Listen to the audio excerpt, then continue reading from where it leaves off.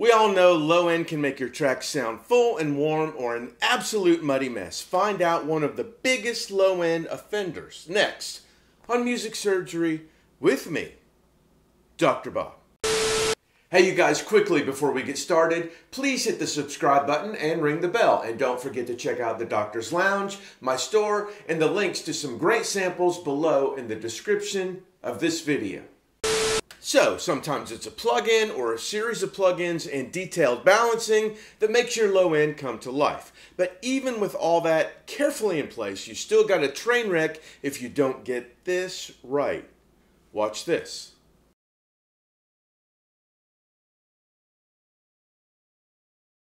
All right, you guys, again, great stuff this week.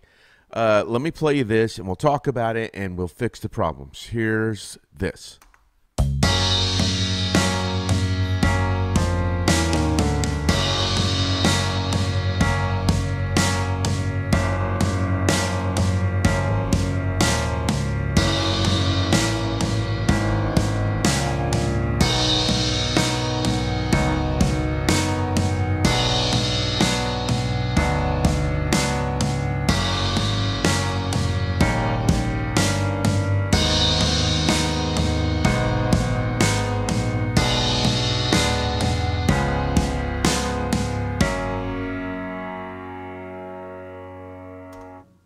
All right, so much of my life I would watch videos or talk to mixers or producers or whatever and go, give me the answer. What's the plugin? Where do you have that setting at?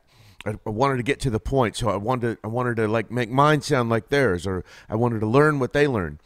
But whatever plugin you have, whatever you're doing, it's not going to work if you don't get the material right. So I've had to learn to slow myself down, watch and listen, and really look at problems before problems. Sometimes the problem you think you have is coming from somewhere else. This is a very common one in low end where you have a piano or a low guitar, baritone guitar, detuned guitar, and a bass.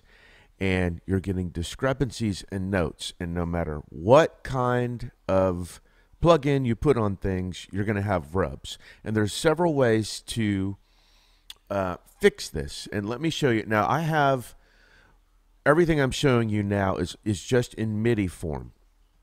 But many, many times I've gotten tracks where things aren't MIDI. There's a real piano player, real bass player. And I've asked the client, hey, look, there's some notes that rub here in these bars.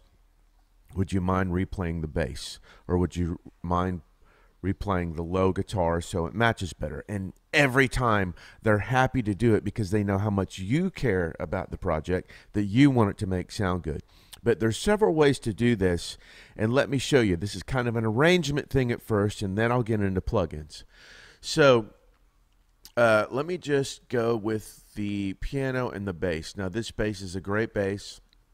It's the easy bass. This is a very Beatles sounding song. So I've got the 60s bass. This is like the Paul McCartney Hofner. And I've also got easy keys. This is the upright piano. So I'll leave links below to those if you want to look at those or buy them. Easy, the tune track stuff makes incredible stuff. Okay, let me get to this. So let's listen to just this without the drums.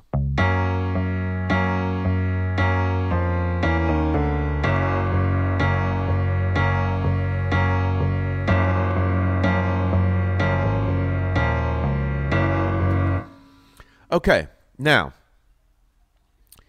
even though these notes in the bass work against these keyboard notes, ba-da-da-da-da, let me see if I get more clarity if I move these up an octave.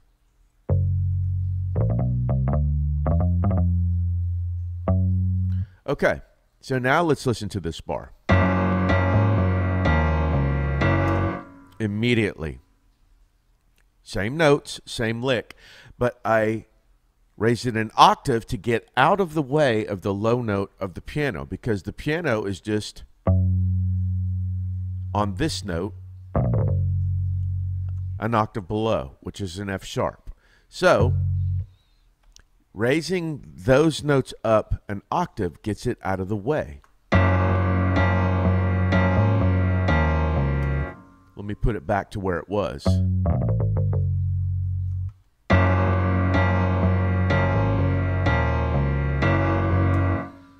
And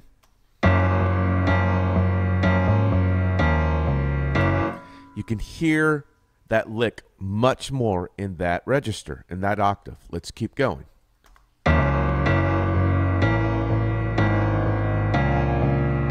Okay, now we kind of have a discrepancy in notes. Even though this is a cool bass part, all works, and the piano part works great, but if I can change these notes to something that's not such a rub.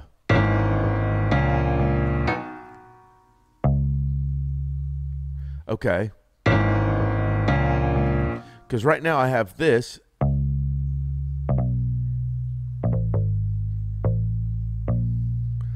So if I were to keep this represent what the low note in the piano is playing, and here's my lick on bass. Not good. So I want to find a better note that goes with my low end of my piano. Let's try the note that the piano is playing.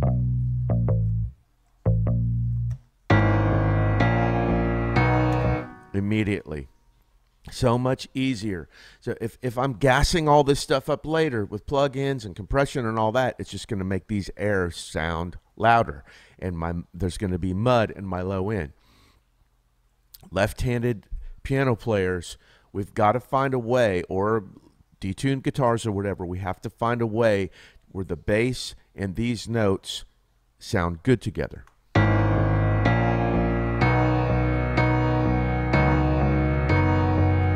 Here we have another one. So we have a second playing. So that's what this sounds like.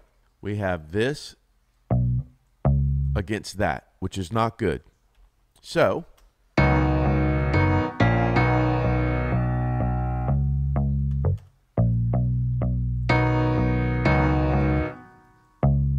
the piano is playing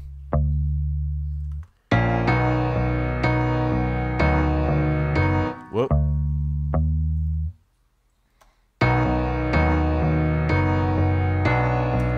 Much better.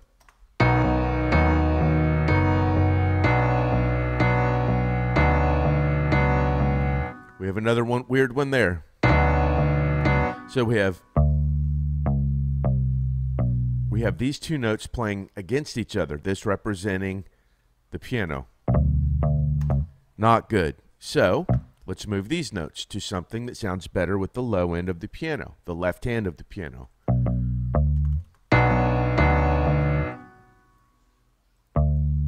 Let's try.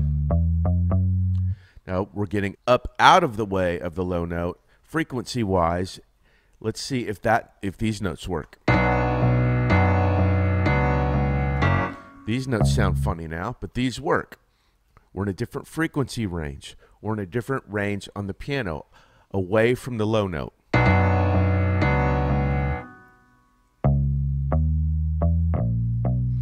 Let's go to the note that the piano is playing there. Boom. And see if this works. Clean.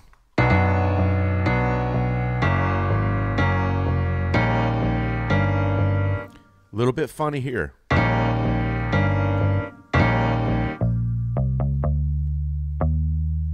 I think this is the note the piano's playing. Much better. That's a bad one. So we have this representing the low note of the piano and this our bass. Let's fix that.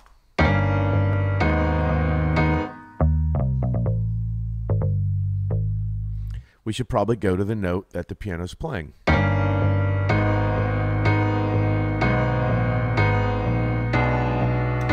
Much better. Now these, let's see if we can use our octave trick.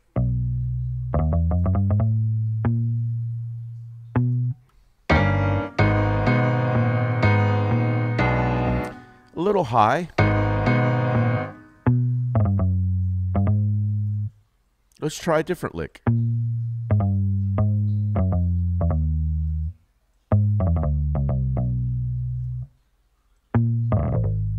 Let's try this one. There we go.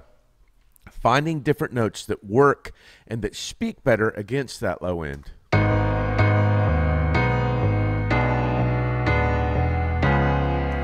These are a little muddy down there next to the low end. What do we have? Let's see if they work an octave up.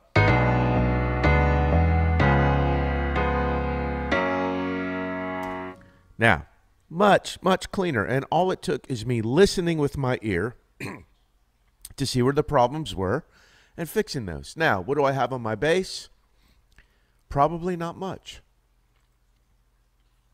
This is an Ampeg amp that is one of the most popular bass amps, the B15. I'll leave a link below for that.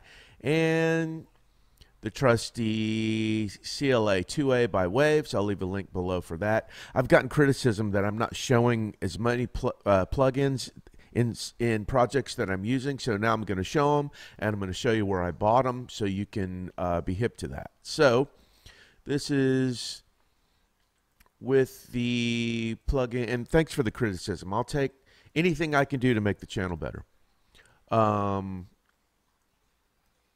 This is with the plugins on. This is without. So obviously some more gain, some nice compression, and a little bit of dirt here. But you'll find that you don't have to do a ton of surgery when you get the sound source right. So now let's listen to everything in context.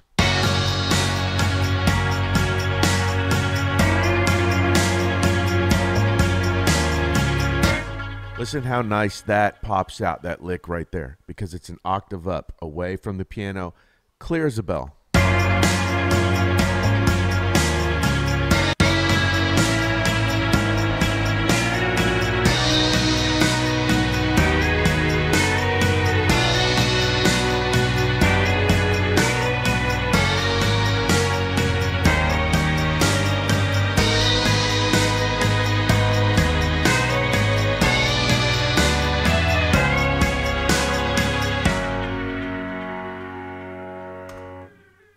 And there you go. Now things are speaking better. They're out of the way. You can smash, destroy things any way you want. And the louder you make it and the more pumped up you make it, all of the notes are working together. Like I said at the beginning, you can still move notes around if they're not in MIDI. You can do it with Melodyne. You can do it with cutting notes out and pitching them.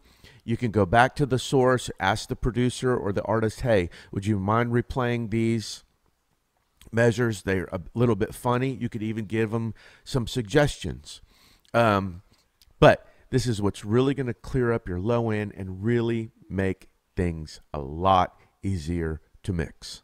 Well, there you go. These type of discrepancies will kill anything that's supposed to sound great. Take the time to listen what's going on in the low end before you start carving away on it. You may have problems that need addressed that no EQ, compression, or balancing can fix. Thanks as always for watching. Give me some comment love and a thumbs up below, and hit me at drbobmusicsurgery@gmail.com if you want to say hello or you want me to work on your music. Take care of yourselves and each other, and I'll see you the next time the doctor's in.